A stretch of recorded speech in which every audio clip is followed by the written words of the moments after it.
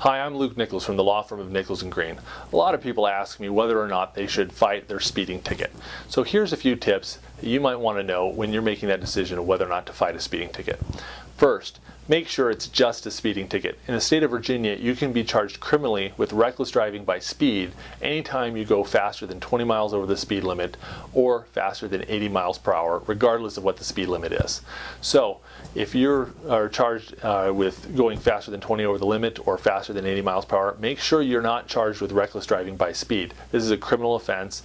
It comes with a maximum penalty of up to 12 months in jail, 6-month loss of license, and outrageous fines. It stays on your permanent criminal record forever. So make sure before you prepay something or before you go to court and plead guilty, make sure it's just a speeding ticket and not reckless driving by speed.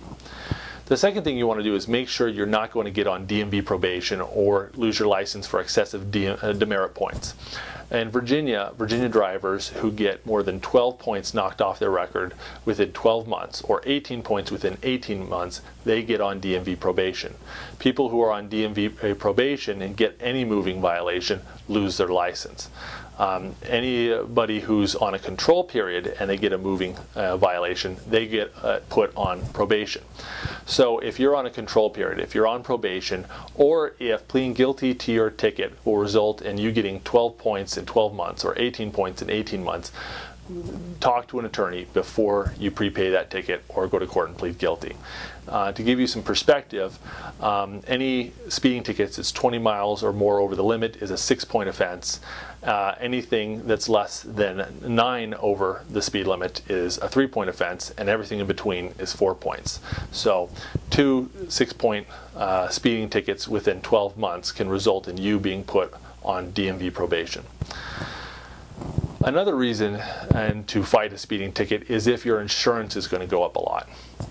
If you have a premium insurance rate, or if you've gotten a few tickets in the past, or if the speeding ticket you're charged with is at a high speed, it may have a serious effect on your insurance premium. So talk to your insurance provider, find out what effect that ticket will have on your insurance, and that'll help you make a decision of whether or not it's worth your time to hire an attorney to fight the ticket.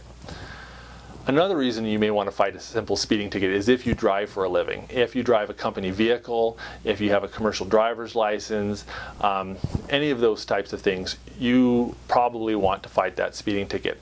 If you drive a company vehicle for work, your company's insurance policy, their fleet insurance, probably gives your employer rules about who's allowed to drive vehicles and who's not. And those rules usually have to do with what types of tickets you've got on your record.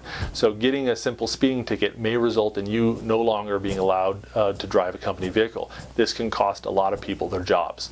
So if you drive a vehicle for a living, if you drive for your work, if you have a commercial driver's license, anything like that, talk to your employer, talk to your HR rep, make sure that that ticket won't cost you your job.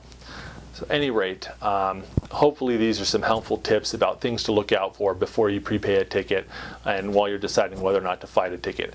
If you have any questions, call us at Nichols & Green. We're happy to do free consultations and give people advice over the phone. Thanks for watching. Have a good day.